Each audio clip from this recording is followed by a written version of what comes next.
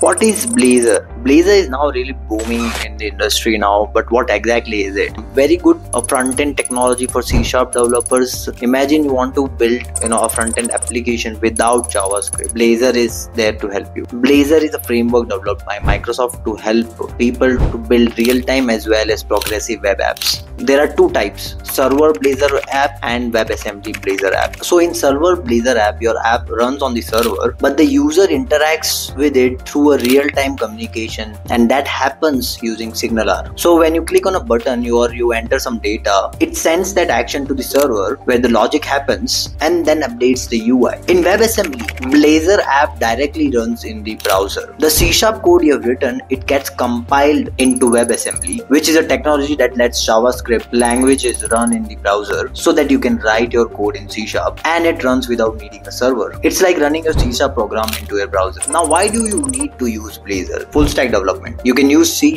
as your front end as well as backend code. There's no need to jump between different languages. Everything stays within the .NET ecosystem. Rich web apps. You can build highly interactive applications just like with what you do with React or Angular. And third important thing is it's component based. It uses reusable components that makes your code organized and maintainable. Cheers!